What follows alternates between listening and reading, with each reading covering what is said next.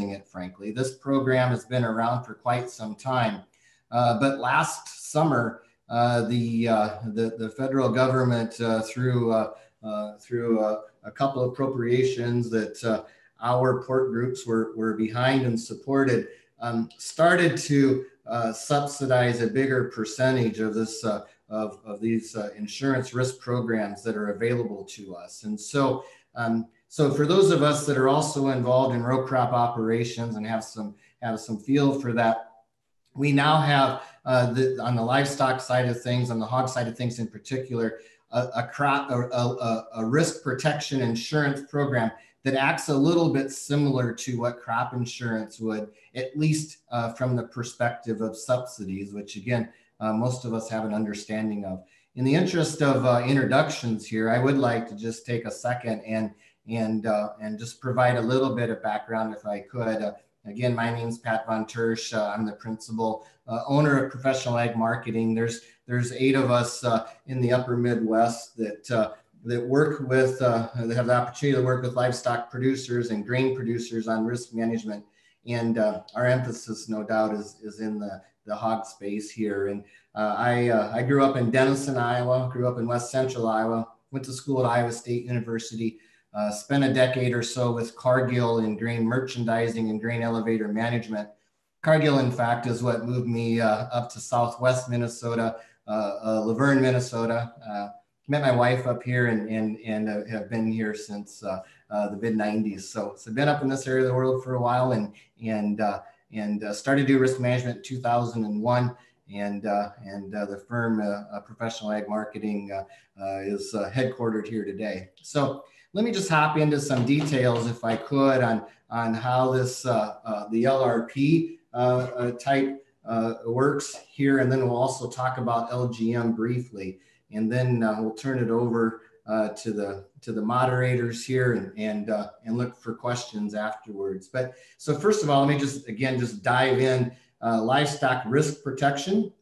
The producer picks the number of head that they would like to insure, and you have an option or choices on length of coverage. And so 1, 2, 3, 4, 5, 6, 7, 8, 9, 10 different choices now, which is a very recent change in the last 2 weeks. They just recently increased the endorsement length to 52 weeks. It stopped at 26 weeks through mid-Jan. So every afternoon, the LRP shows a quote for each one of these time segments reaching out to a year from now.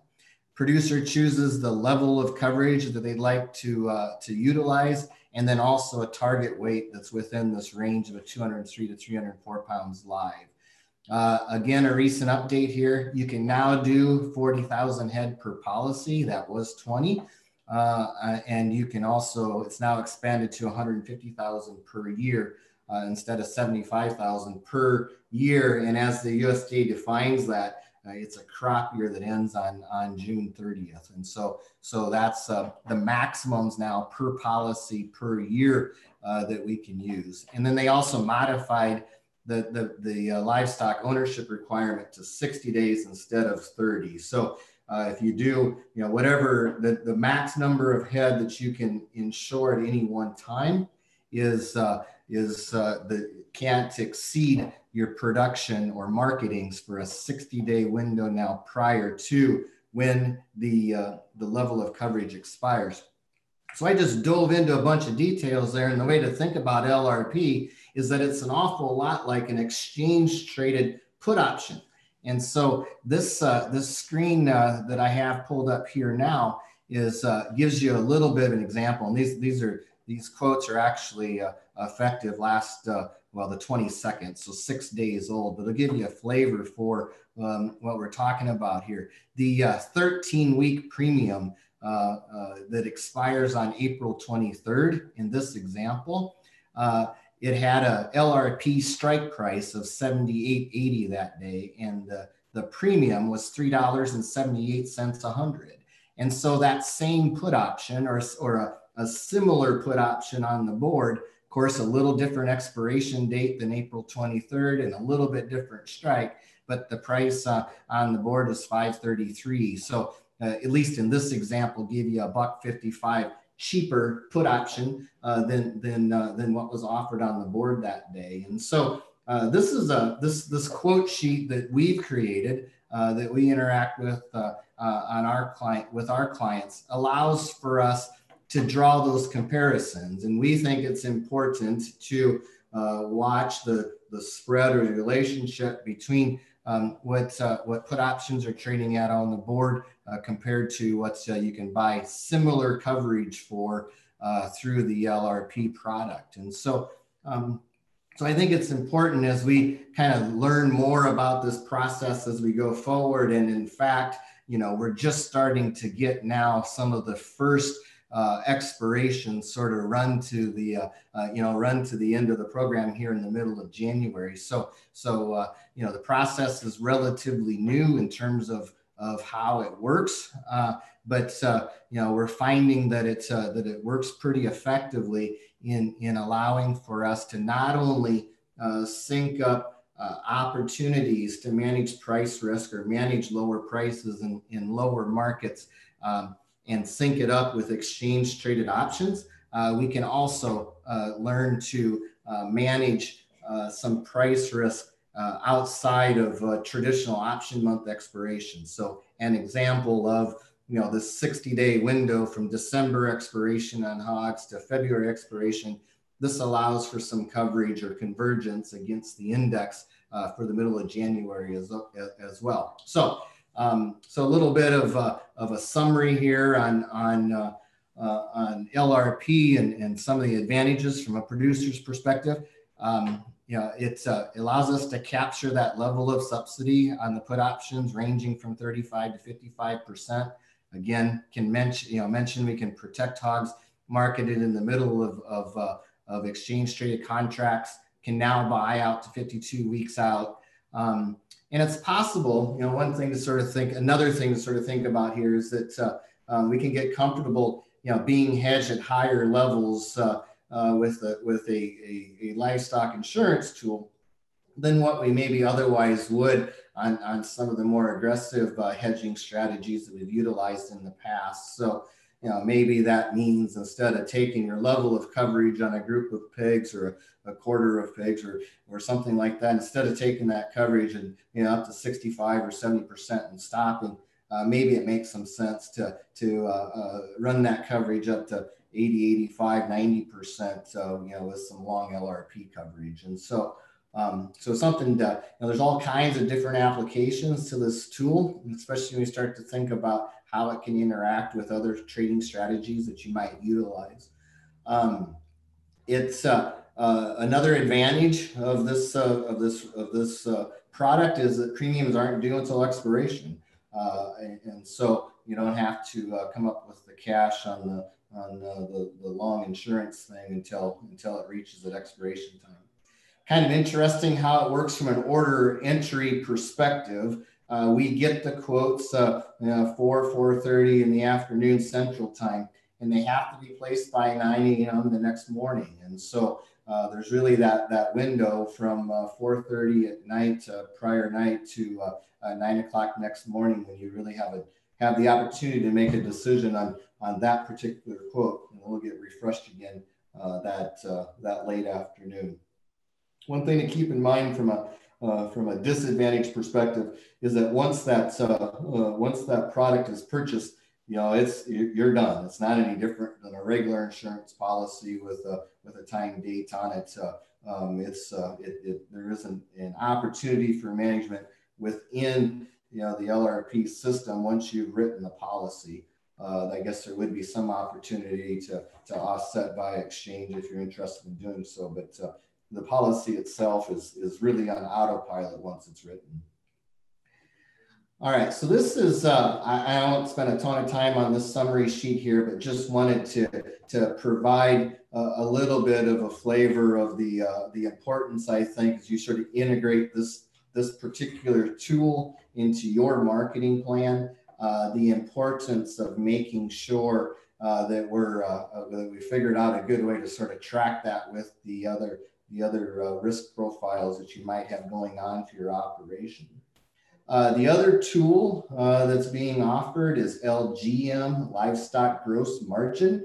And just as a reminder, you can only do one or the other. If you're an LGM person, you can't be an LRP person, at least not for this crop year. So you got to pick one or the other. Livestock gross margin, think about that as a way to protect the historical crush. So LGM, livestock gross margin, essentially is buying corn culls, soybean meal culls, and then also buying hog puts. So it's defending the crush, whereas LRP, livestock risk protection, is just defending revenue, just defending you from lower hog prices. So that's the fundamental difference between the two. This too has been around for a while, but has recently become more attractive because of the subsidy levels that it enjoys.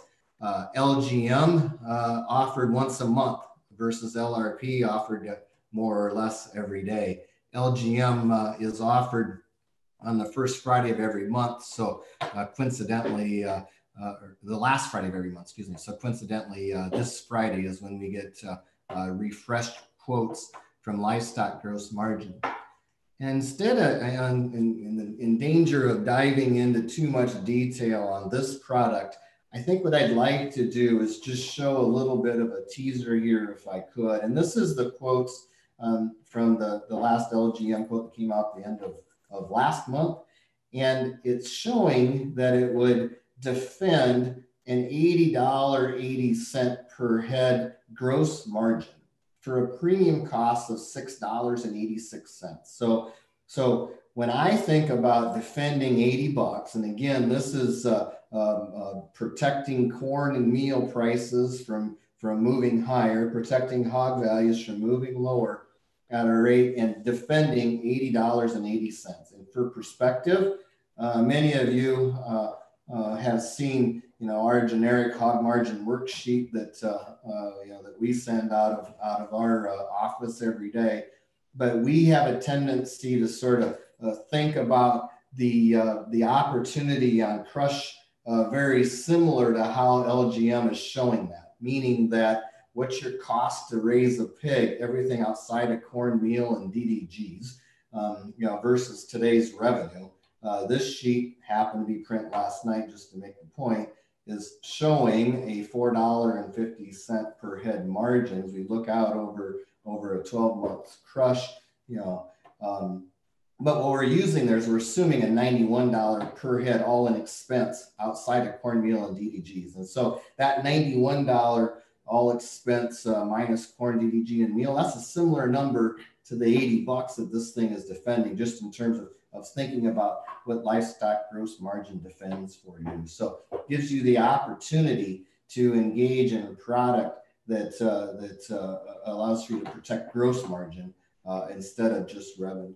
And so from our perspective, at least, we've been a bit more aggressive as it relates to managing the risk associated on the revenue side of things, and versus using LGM, we've been a little bit more inclined to use LRP, but we think that there's a nice application for both products for a bunch of different businesses here. So, Lee, that's the kind of the quick version, nuts and bolts of what I wanted to at least expose everyone to today.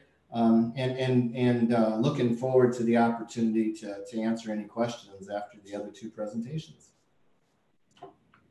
Thank you very much, Pat, and thanks for taking that audible so well. We have a bunch of seasoned vets here on the panel. And I'll remind our viewers that we're happy to take questions. We'll answer those questions at the end. So you can share those in the question box and let us know, and we'll direct those to the various speakers at the end. If you have a specific question for a specific speaker, it is helpful if you note which speaker that is for. Our next presenter is Bill Kaelin. He's a managing member of K&M Trading. Bill will focus on research and trading in ag markets, like the CME cutout and other price discovery topics. So we look forward to your talk, Bill, and take it away.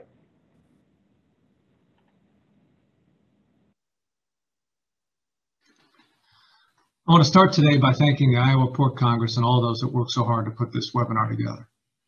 While we all wish this could have been done in person, not having the conference at all would have prevented the exchange of ideas that we're going to have today. So once again, thank you to everyone who's worked so hard to make this happen.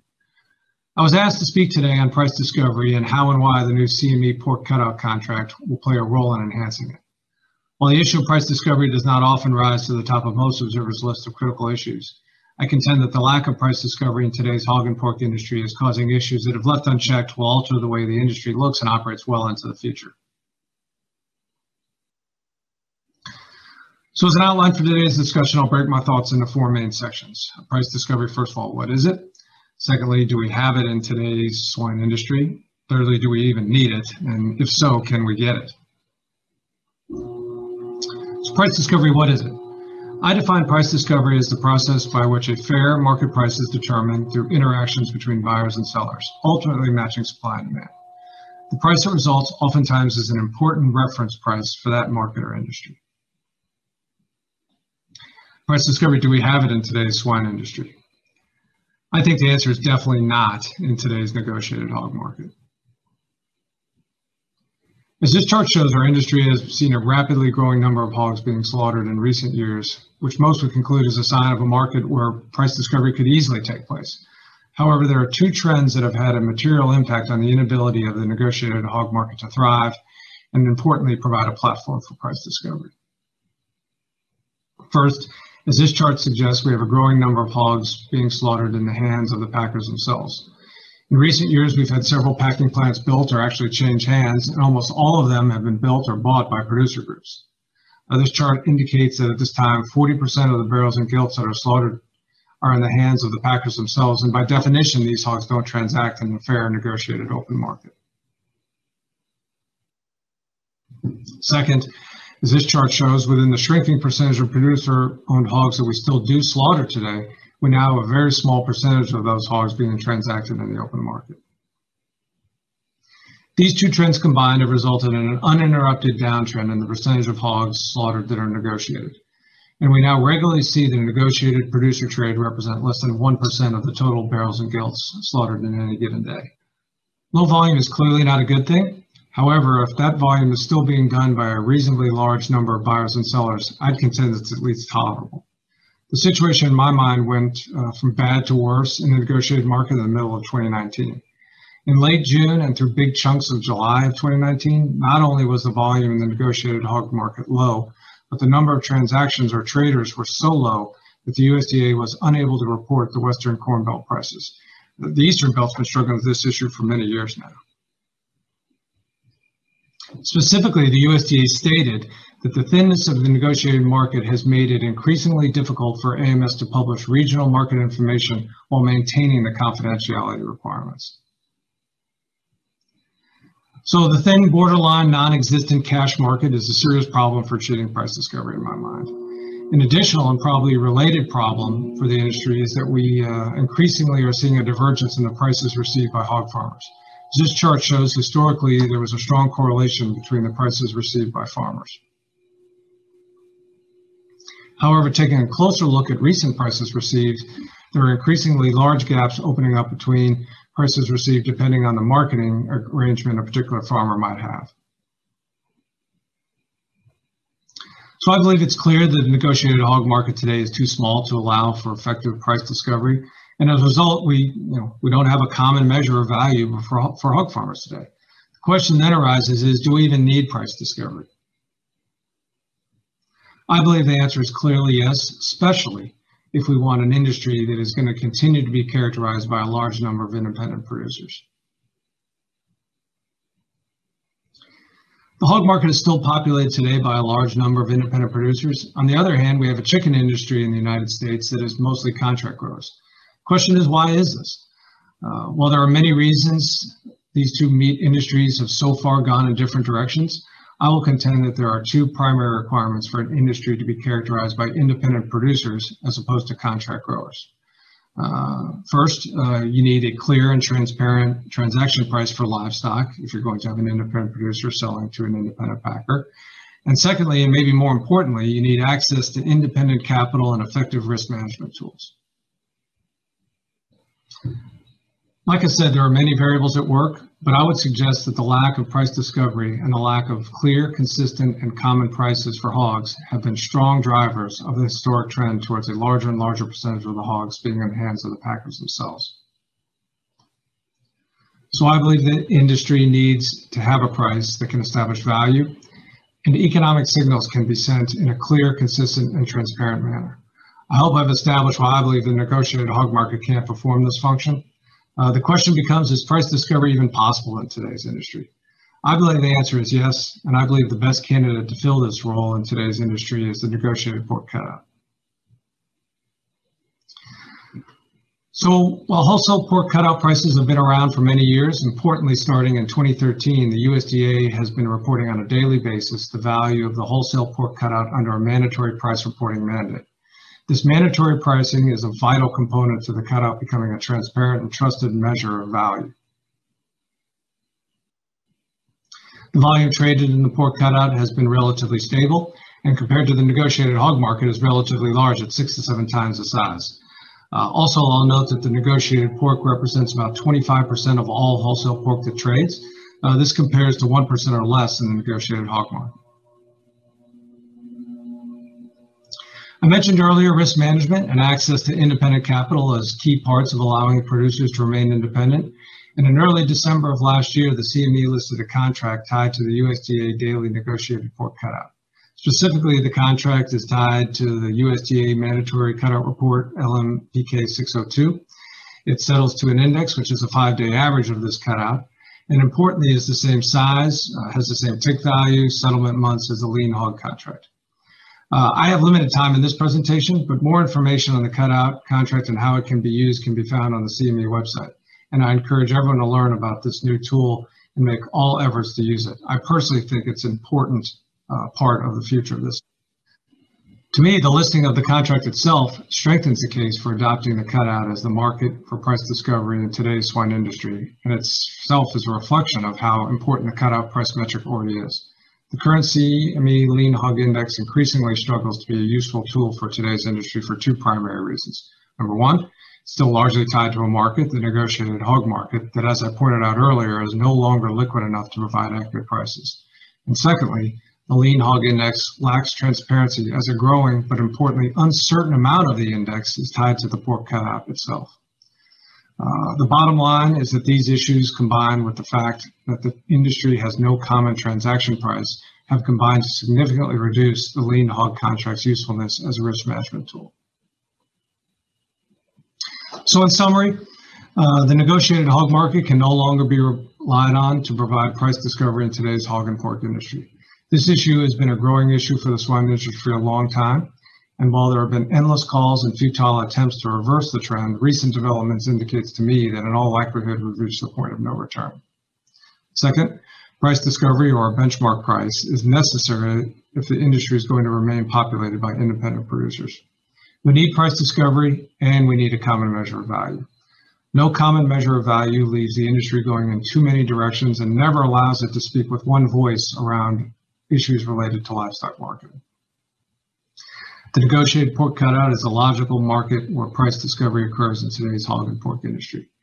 By my math, in excess of 60% of the barrels and gilts that die in today's industry are already using the cutout to determine their value, and this number is only likely to grow in the future.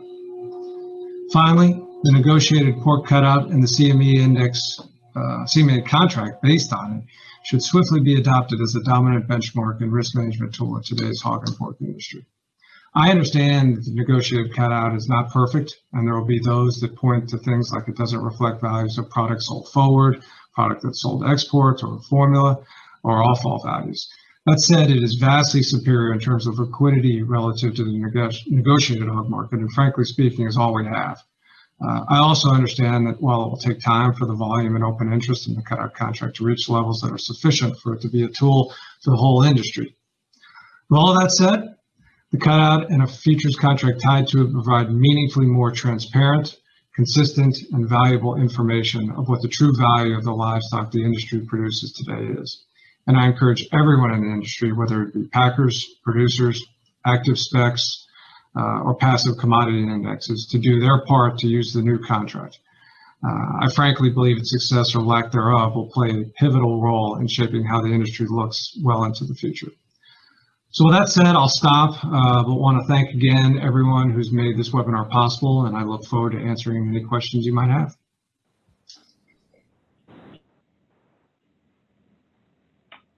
Thank you, Bill, for a great presentation. Our final panelist is Tim Hughes. Tim is a member of CIH management team who also leads the hog margin management team. He'll talk about how pig farmers can identify margin opportunities and manage risk. Welcome, Tim.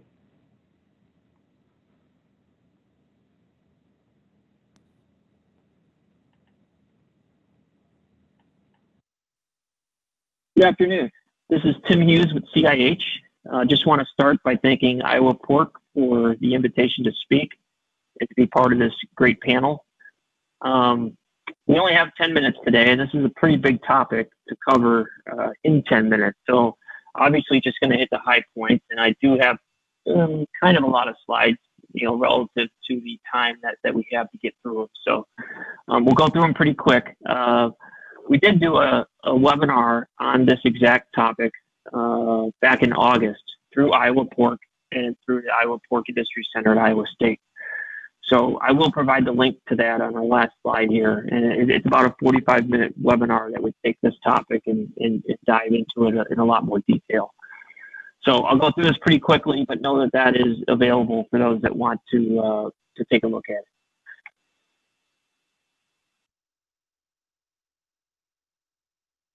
So today we're going to look at basically three different analysis tools that we've developed at CIH in order to help our clients better understand how their contract stacks up to the industry.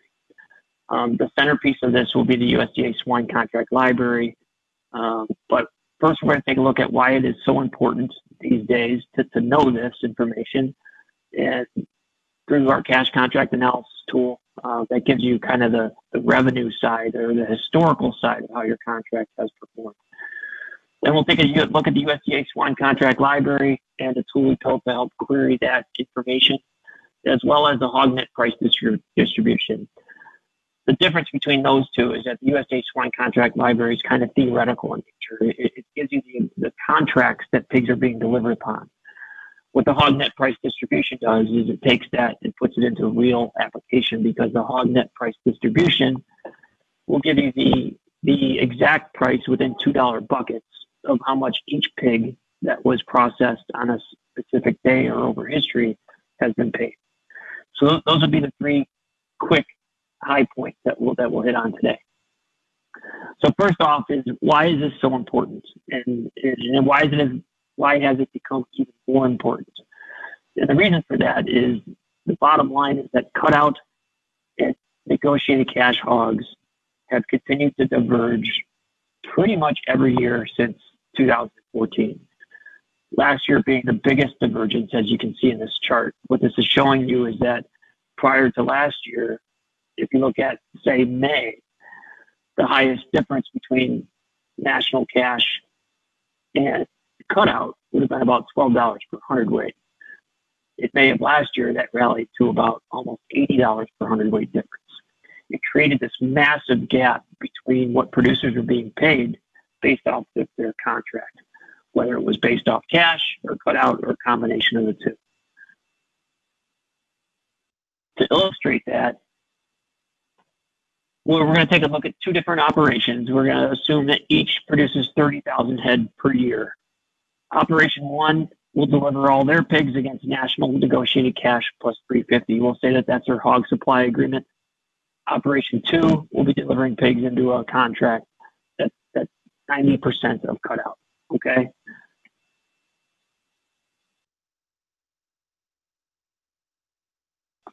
If you look at the red box here, what you're looking at is the difference in revenue between those two operations over the last 1 year, 3 year, and 5 years. It's staggering. just in the last 1 year alone, someone getting paid 90% of cutout has been paid roughly $1.15 million more on a 30,000 head operation than someone delivering into national cash plus 350. On the 3 years, it's 1.8 million, and on the 5 year, it's north of 2.5 million, or over $500,000 per year. Just a massive gap between the two. Could have the same input costs, could have the same quality pigs, could be neighbors, and that would be the difference in the revenue stream. So that's why this is so important and has become more and more important through the years. So how do we start evaluating contracts versus others? There is an awesome tool that the USDA keeps. It's called the USDA Swine Contract Library. It's run under the jurisdiction of the Packers and Stockyards Act. And what it is, it's a mandatory reporting by the Packers of each individual contract that they offer to their producers. And it's important to keep in mind the intent of this. You know, this started all the way back, and I believe it was 2000. And the Swine Contract Library, as you can see here, is intended to aid the price discovery process and provide equal access to market information for all market participants. It was built for you as a producer to know, and for packers to know what contracts are out there and being delivered upon at any current time. Problem is that not a whole lot of producers know about it. And very few that I work with knew about it even just a year ago or 2 years ago. So what we did is we took that library, downloaded all of the contracts in it. You're looking at north of 1,000 contracts. So it did take quite some time to build this, but what we did is build a tool in order to query it. Okay, so what you're looking at here is a bar chart. On the left hand or right axis would be the amount of contracts that were delivered upon, or that are out there, not necessarily delivered upon in this day, but are out there in the Swine Contract Library that would equate to each price point on this chart. So for instance, ISN plus 270, that contract on Monday would have paid $57 per hundredweight. And you can see that there's a pretty big area or quantity of contracts in this one area. And then there's a little bit of a lull, right? And then you've got this other little mountain, and then you've got this little hill over here on the right. What these, for the most part, are down here would probably be contracts based off negotiated cash. What you're going to have in the middle here are probably contracts based off of the CME index and or some sort of blend of cash cut out. And then this little hill up here on the right, those will probably be contracts that are based off cutout. And look at the disparity of the price that were paid for pigs based on the contracts in the library. Again, it doesn't mean that all of these contracts were delivered upon on Monday. It just means that if you take all of the contracts on Monday that exist, if they were delivered upon, this would be the price distribution. You know, so someone has a contract out there that would have paid 41 cents per hundredweight and someone 85. And that would have been just a snapshot for that one day on Monday.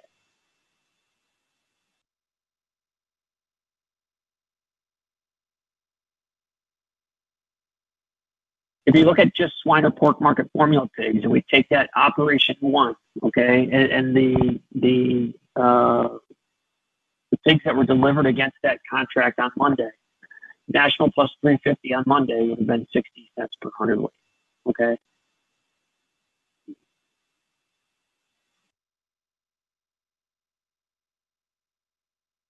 Just a little bit above average. And keep in mind that all of the contracts in here are base price. As you see here, base price distribution. So just a little bit above average, but keep in mind that 350 might be a premium on this specific contract, and that's why it's sitting up here possibly just north of most of the cash contracts. If you look at a 3-year average, that national plus 350 again would be slightly above this grouping down here. But you can see that on a 3-year average, you still have these groupings of probably cash contracts, blend of cash and cutout and or CME index. And then up here, probably just cutout based contracts. So in general, what you're looking at with the USDA swine contract library, it's mandatory reporting for each unique contract between packer and producer. It allows for transparency of contracts being delivered upon. And that's where it kind of stops. It does not report the volume of pigs being delivered on each contract. It doesn't give you the number of producers on each contract or which packers are using which contracts. So again, it's kind of theoretical in nature. It's if these contracts were delivered upon, how many contracts equate to each price. However, where that stops, there are other reports that continue from where that stops. And those reports would be the 201 report and the 215 report, which are the USDA slaughtered swine reports. What you're looking at here is a 201 report. And what I'm going to show you is that, what I'm going to show you is that the average net price of $67.19 on Monday's kill, Tuesday's report, for swine or pork market formula pigs, and this is the biggest grouping of pigs, was $67.19. So that gives you the 201 gives you the average, the high, and the low, right? What it doesn't give you is any more specifics than that. And that's where the 215 report picks up. The 215 report gives you in $2 increments the price for every pig, every producer sold pig that was slaughtered on Monday.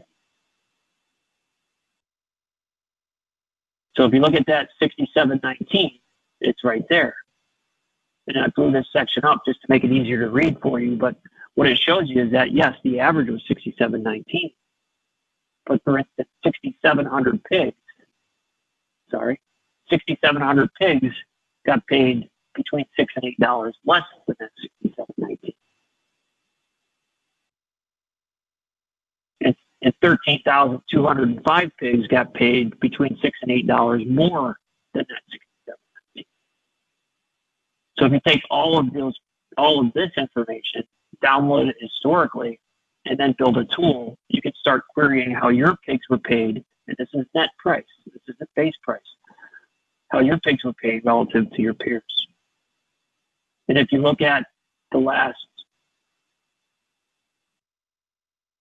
day, okay, just be on 126, you're looking at that national plus 350 contract paying $60 per hundredweight. That's about $7 less than you saw as the average for all swine or pork market formula pigs. And you can see here the amount of pigs on the y-axis. You can see the amount of pigs that were killed within each $2 bucket. So 22,500 pigs that were swine or pork market formula pigs received about $66 per hundredweight.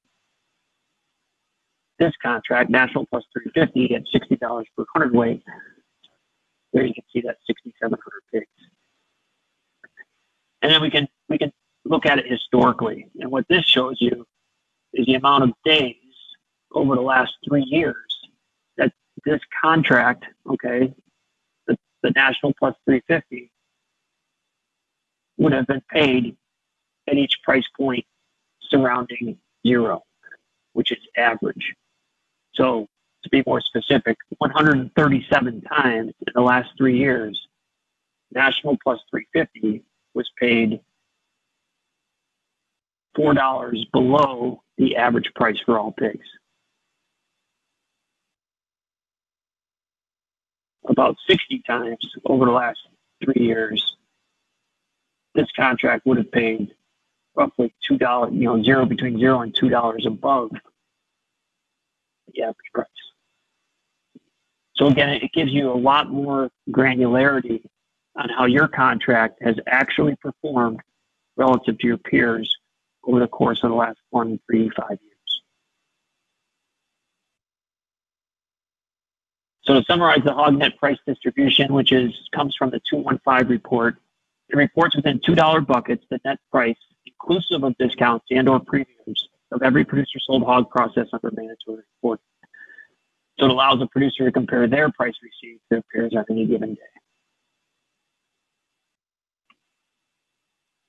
So in summary, again, I know we went through this pretty quickly, and you can tell that we only scratched the surface, but hog supply agreements have become more and more diverse and critical to producer success. The USDA does not have the information, or I'm sorry, does have the information available to allow for transparency of contracts and the necessary information for all producers. Now, there's a few things that we don't have time to touch on today, and those would be, that the cash contract analysis involves more than just price. You also should consider volatility of the contract, the basis risk involved with the contract, and whether they have the ability to hedge the contract with a high degree of confidence. Again, my 10 minutes are up. However, we do have a link here to a prior webinar we did at the Iowa Pork Industry Center via Iowa Pork at Iowa State, and that link is right there. You can certainly use that link to access that webinar on their website. It dives into a lot more detail of what we covered today. Hopefully there'll be some more information that comes out in the Q&A. But again, I'd like to thank Iowa Pork for having me. Thank you for your time today. And if you ever have any questions relative to any of this information, feel free to give us a call or shoot us an email at CIH. Appreciate it. Thank you.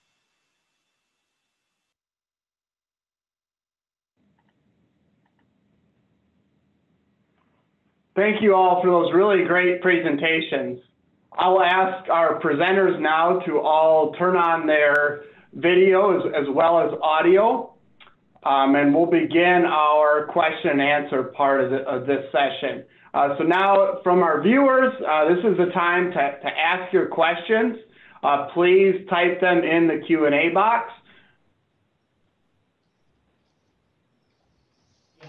We'll try to get through the questions you have, but depending on how many, we'll try to get through them with the time that we have. So there is a question already, and I'll direct this at Bill. So the question is, how does a producer that uses the lean index for a packer agreement use the cutout contract to now manage risk?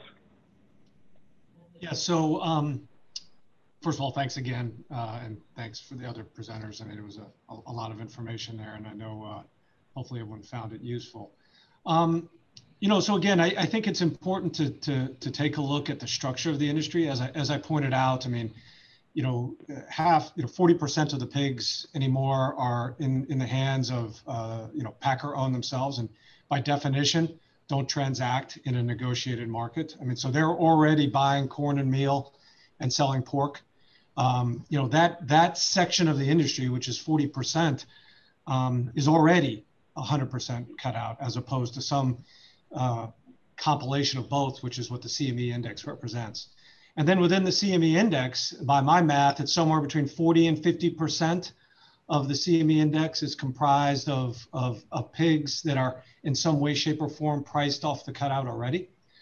The important thing, I think, for the industry is when you put those two things together, as I said earlier, 60% of the pigs that die in the country today are already using the pork cutout as the primary price discovery or value mechanism. Importantly, as Tim pointed out, there are still pigs that are not using any cutout, and I think what I think the industry has an opportunity, given that the CME has listed both contracts, is someone who is strictly on the negotiated market right now can use a combination of the two contracts to actually eliminate the cutout's influence on their hedge. For example, let's just say the CME index is 50-50. Two CME indexes minus one cutout index basically at that point eliminates the cutout's influence on that hedge and allows a producer that's only on the negotiated market, it would allow him to more effectively manage the pigs that he's got. And so, I think, every producer is different. There are some that are going to produce, the livestock they produce is very close to what the CME index currently is, but there are others that are completely, and again, 60% are definitely not anything like the CME index. So again, the important thing I guess I would stress is that there's now with both contracts, there's the ability for the producer groups that are 100% already on the cutout, either because they're fully integrated or because of the way their contracts are structured, to use the new contract as a hedging mechanism. And on the other extreme, some combination of the two contracts allow a producer that's only on the negotiated market to strip out the cutout's influence, and would allow that producer to hedge his negotiated Western Corn Belt or national risk. Thank you, Bill. We had a question come in, and Pat had answered part of it, but there was a follow-up. So the question was, what are the max dollars that can be placed per month or per producer for the LRP insurance? And the answer was 40,000 head or 60 days of marketing, whichever is lower. And so, Pat, just to confirm that it's a total of 40,000 head per month can be protected via these insurance products, right? Yeah, it gets a little confusing. So I appreciate the opportunity to address that live here. 40,000 head per policy. So you can only write 40,000 at a time. And that number also cannot exceed now 60 days worth of marketing. And so the previous 60 days from the expiration day of the LRP product, you have to be able to demonstrate that you can deliver that many pigs during that time frame. So 40,000 per policy written, and not to exceed 60 days of marketing. And then there's also an umbrella of an annual requirement of no more than 150,000 per head per year, or your total marketings for your entity. Thank you, Pat. So there's another question. I think this could be answered by Tim or Bill, and they may have differing answers, kind of what based on what their presentation was. But the comment was, there's a USDA weekly comprehensive pork cutout that includes the formula, the forward contracts, and export trades, which could be another form of price discovery. And so I think, the question may be, do we see some contracts in the contract library that maybe utilize that comprehensive? And then, how much is that maybe correlated with that negotiated cutout that is used for that index for the cutout contract? Tim, you want to take a shot? I can take the first part of that. Sure. Well, first of all, that is a good observation, and the comprehensive cutout is a tool that could become part of the price discovery over the course of the next several years. But the problem with it, as far as how new it is, wouldn't allow for much of a history of it. I believe it was April of 2019. Bill, correct me if I'm wrong, but right around April of 2019 that the comprehensive cutout started. It does have a high correlation to the negotiated, but it certainly fluctuates. We've seen anywhere from about $5 under to $5 over. It does have a little bit of a lag to it because it does include some formula pricing that may have lag, as well as export pricing that might lag off of the negotiated. So I think in the future, we certainly could see the comprehensive cutout become a bigger part of price discovery. But I think at this point, it's probably just too new to use. I don't know if you would agree with that, Bill, but yeah, I really can't add much to it. I wish, if we just look at the sister industry, the beef industry's had a comprehensive beef cutout for a number of years. And as Tim points out, it is generally speaking correlated with the negotiated market. There are periods of time, I'm talking about the beef now, that it can diverge. So undoubtedly, the USDA, in my opinion, has moved in the right direction by, releasing a comprehensive cutout that I think in the long run will take the place of the negotiated as a primary measure of ultimate value. At the end of the day, the industry value is defined by how much pork we can sell at a given dollar amount. Frankly speaking, everything else is how the pie is going to be cut up. So the industry, in my opinion, is best served seeking ways to figure out how to expand the overall value of the pork that's sold out there. And the negotiated cutout is whether it be beef or pork, is the best tool we have for understanding what that value is doing on a quasi real-time basis. So undoubtedly, in the long run, it'll play a bigger role. Unfortunately, given its limited history, it's a work in progress. Thank you, guys. Those great, insightful answers to that. We got a general question for anyone, and I think all three of you would be great to hear your perspective. But when you talk to pork producers, do you sense a willingness to change up their risk management strategy from what they have traditionally done? And I think really what we've experienced here in the last 10 to 12 months, maybe highlights the need to reevaluate some of those strategies and the importance in doing that. I can go first there. I can tell you, not surprisingly, I don't think that the guys and gals that are left in this industry, that's one of the best things that they can do is adapt to changes. And it doesn't matter if it's managing risk or managing production or figuring out the best way to be as productive as they can. So no question about it. This is an interesting, exciting, volatile time. And the tools that we presented here today as a group, the tools that are in front of pork producers today, there's no doubt there's a willingness to adapt and figure out the right way to use these tools to provide a level of risk management that's frankly been essential to pork producers' success in recent history. And so absolutely, very willing to adapt to change and a tremendous opportunity in front of us to figure it out and do it well. I'll just 100% agree. Yeah.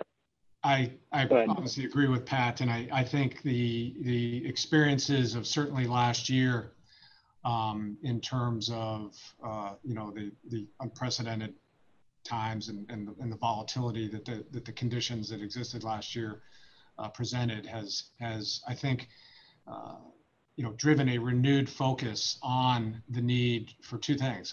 Number one, risk management, but number two, understanding really what the contract you have is and how it relates to the risk management tool you're using.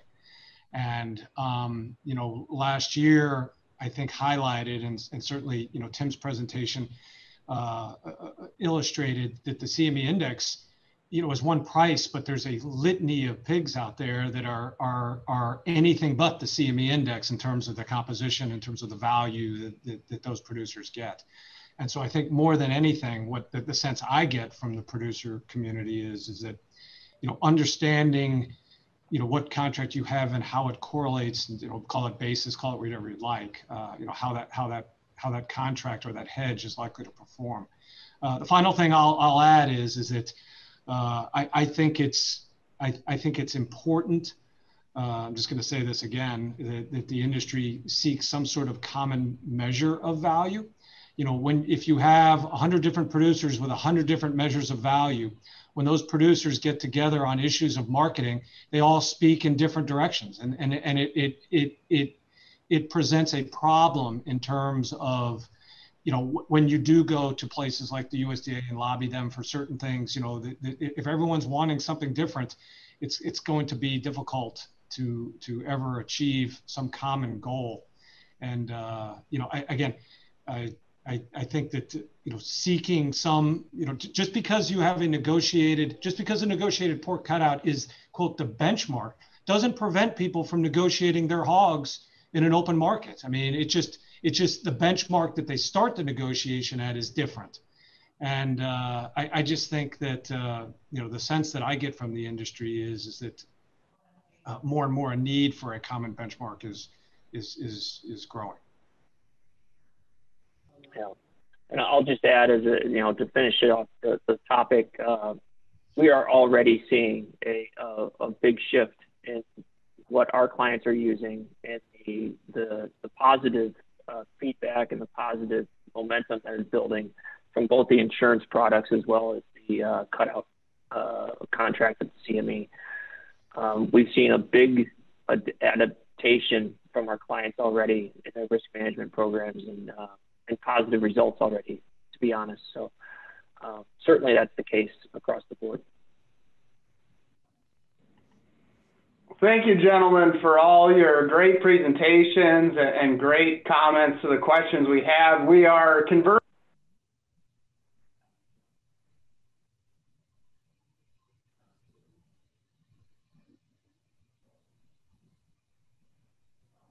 I'm sure he's telling Pat what a great job he did right now.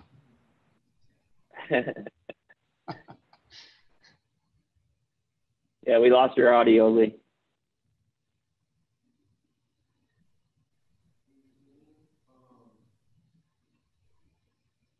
We lost Lee's audio, so we'll go ahead and have David wrap us up for the day. Thank you. All right. Many thanks to our audience for the questions and to our panelists for the engaging discussion. And Lee, thanks to you as well for your expertise and for moderating the session.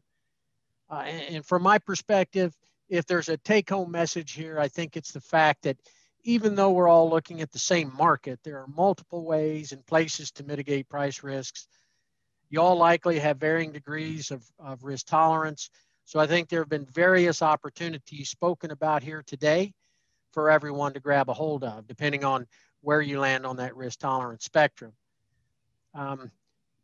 You all took the first step, the first proactive step in listening to this session today. So I now challenge each of you to take that next step and dig deeper into your business to find your cost savings that can result in the increased profits for your business.